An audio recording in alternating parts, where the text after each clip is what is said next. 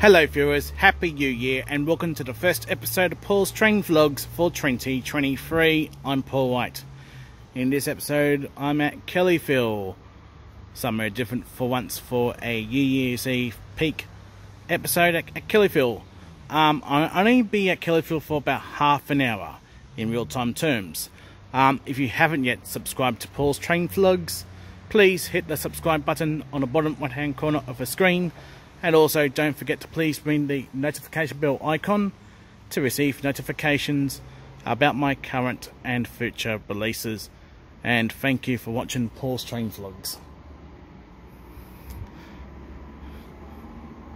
And first, in case I do a quick pan around the area, you really can't see too much.